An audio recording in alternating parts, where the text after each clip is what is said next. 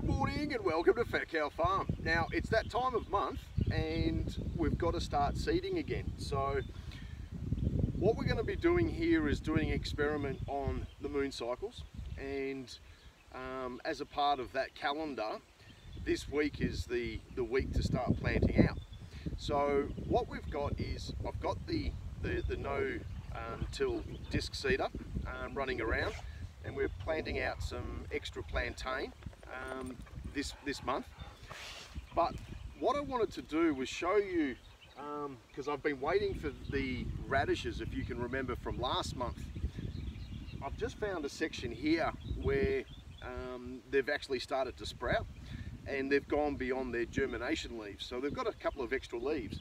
But what I wanted to show you was actually the spacings, about how that all came together.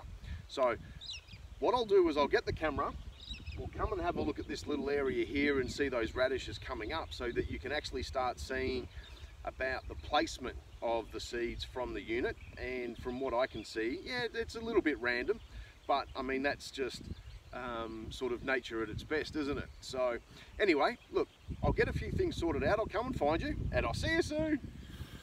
All right, so as you can see here, you can see the little radishes coming up all the way through there.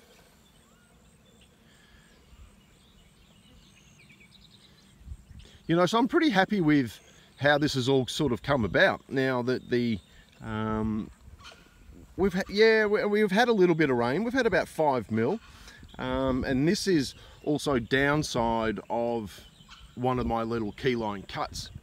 So as you can still see, you know, last month where we planted these out. So yeah, look, I'm pretty pumped up about how this has all come together. So this little section here, now what I'm thinking really at the end of the day is that this is sort of like a shaded section, and downside, like I said, downside of the keyline cuts.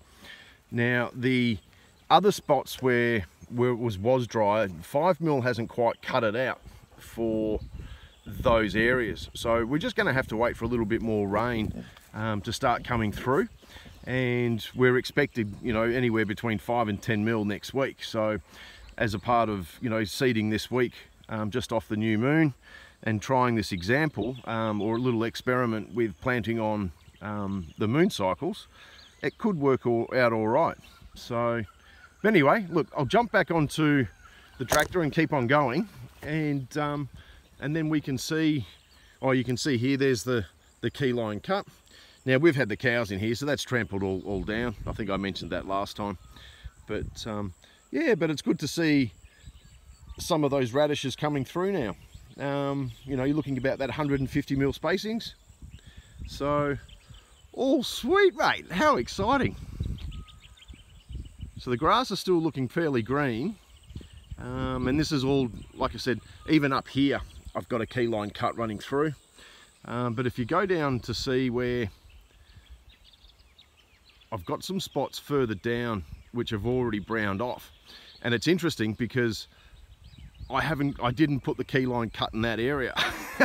So the water wasn't to be held up, it was sort of just soaked in. But anyway, we live and learn.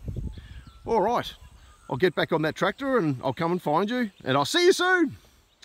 All right, well, I've finished the first hopper with the plantain. Now the plantain's a lot smaller in seed than the radishes. Now while I was driving around, I was sort of thinking to myself, now I don't know if the moon cycles are really going to work that well. They might be great for vegetables and things like that, in reference to where you can then add water and all those sort of things to get the germination process started. But here out in the pastures, what I'm thinking, and this is me just sort of sitting on the tractor doing nothing much else, but I've got bags of seed as an example that I would leave in the shed. And what's really the difference between leaving the bags of seed in the shed or leaving them in the pastures and waiting for that rain to come through for germination. Now, I think that there will be some sort of natural loss. When I say natural loss, you know, there might be mice running around in the pastures and picking up seeds or whatever it may be. But I think I'm hedging my bets probably and swaying to the idea of actually leaving seeds in the pastures. Because as I was going through, I've got some other natural grasses that are here that are seeding. Now, and I was thinking to myself, well, what actually happens to them? So, you know, they would just fall onto the ground, and when the conditions are right, they would then germinate. Yes, there would be losses, but I'm thinking to myself that would the wins outweigh the losses? And I'm thinking to myself that I reckon that probably would.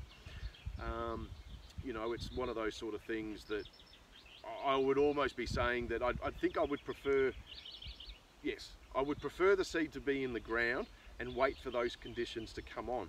Now, in reference to the moon cycles, well, I can't then run over and start watering these seeds based on the moon cycle.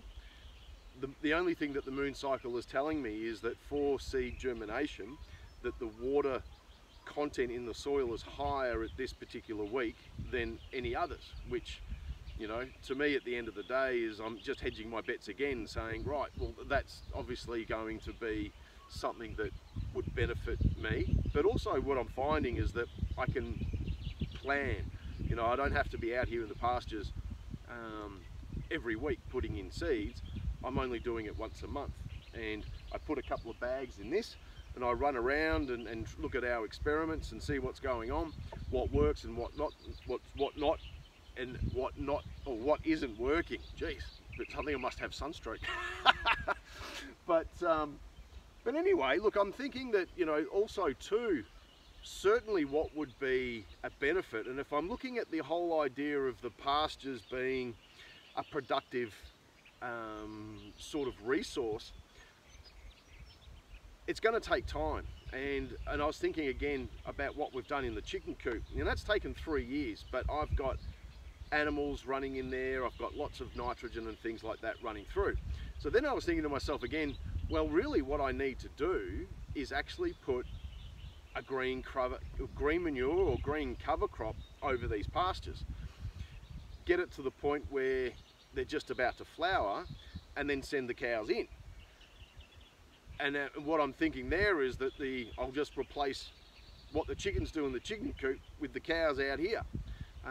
Obviously on bigger scale, but you know, is it really that much different? You know, I don't know. You know, I think this is one of the beauties of it all, is that, you know, I'm a first time farmer. I've only been really farming for, you know, I think, let's say 2 years. The first 2 years being here was just too much fun and having lots of making mistakes and, you know, going, wow, what's that do and what's this and everything else. So let's say I've been a farmer for 2 years. I don't have any pre-described ideas about what they used to do in the past or what normal farmers do. So anyway, look, I think that, you know, if I was to look at this as a whole, you know, and put a green manure cover crop on, I can certainly see the benefits. Get that nitrogen and potassium and phosphorus back into those soils naturally, replace the chickens with the cows, you know, but obviously that's a mass expense and time, you know, but I can see the benefits. I really can. You know, what we're trying to do is eliminate bare soil, and I think, you know, you can see behind me here, I've got a track running across the dam. Now, I can't prevent that. I'm not going to try and cover that up. But certainly in the pastures, we're working really hard with when we feed the cows, or if I've got any weeds or grass clippings or whatever it may be loose, I'll come out and put them over a dirt patch and try and keep that moisture content in. But I suppose that, you know, we're talking about moisture content. At the moment, what are we? We're sort of coming in, yeah, late spring, early summer. and the humidity is pretty much, you know, it's non-existent compared to previous years. So this is, like I've been saying in previous videos, that I think that the dry is certainly coming and we need to prepare ourselves for that. But it's the dew point that I'm sort of been really interested in.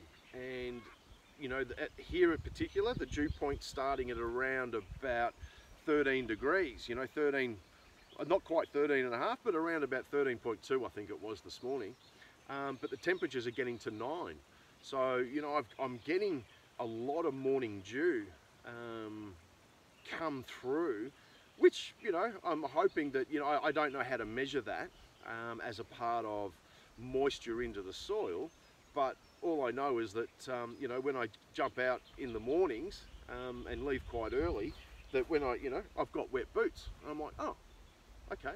And I never really thought about it. And but look, I think that dew point is certainly going to help, especially with keeping the grass longer and as a part of your rotational grazing. If you've got more surface area coming from the ground and the dew coming through, that's going to have to hit the soil at some point, run down the grass leaves and into that soil. So there's certainly a benefit there to keeping your grasses longer. But you know, is that really going to be super beneficial? Well, you know, by the time that, like, you know, the cows have just left this paddock and they're over the far one at the moment, and they're just about to come back into another. So this paddock here has got 13 weeks to recover and do its thing. And still, you know, I'm thinking that, you know, just looking around, the cows have taken the best bits, they've left the shitty bits. You know, and I'm looking probably about 75 mil, something like that, maybe 100 mil in spots, 200 in others. So anyway, you know, life goes on, life goes on. But here we are. I wanted to sort of touch base with you again, is that the month had turned over. It's now time to start planting in grass seeds again, and we'll be doing this every month, different varieties leading up into different seasons. I've got to race back and fill up the hopper one more time, and so that gives me my 2 bags, and that's sort of what I've sort of budgeted on. Purely is just based on the experiments that we're doing. We'll work out what germinates well, what doesn't, and then we can start implementing that into the other paddocks. So, you know, the paddocks over there are just going to have to rely on natural grass, as we've been doing the previous years. This is the worst one, so this is what I really want to focus on. So anyway, it's busy times here at Fat Cow Farm. So all about your seeding and, you know, trying to think about your moon cycles. But, you know, I think that the point of this one was really, do we leave the seeds in the barn or in the shed?